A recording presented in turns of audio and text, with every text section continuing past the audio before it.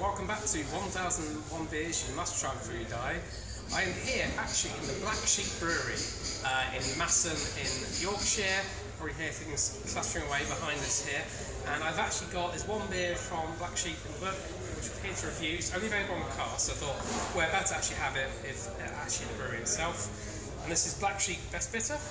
I haven't got the book with me, but I do have all the tasting notes from here. It's off the brewery website, in fact. It says, this is the original stalwart of the Black Sheep range. It was first brewed in 1992. It's the iconic Yorkshire bitter, devised and created to offer beer with real flavour and bite, a different breed. So this is with the whole flower English hops. It packs a genuine spiky bitterness of big character. Well, they're overselling this a bit. Challenger, Goldings and Fuggle hops.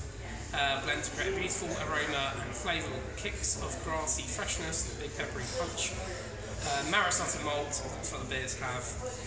It's of an amber gold colour. So, this is about the aroma as well. So you look like an amber gold colour. I mean, this is fresh, properly fresh beer. You're going to have better quality than this. Aroma, peppery with a delicate grassy freshness. Let's try that.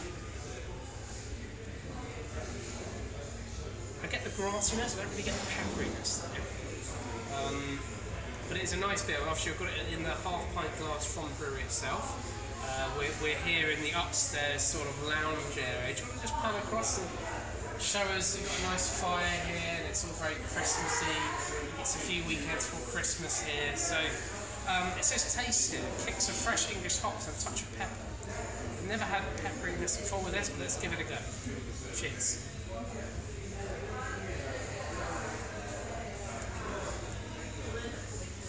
Interestingly, I am now getting pepper. This is the best I've ever had this beer. I've had this beer so many times before, often on cars and at the pubs. This is the best you're ever going to have. This is exactly how it should be. It just shows how a lot of pubs are actually not serving the way it should be. Nice sort of bitter hoppiness to it, very kind of not too overly malty, it's quite light. It has got kind of like a spicy pepperiness to it, which is very nice.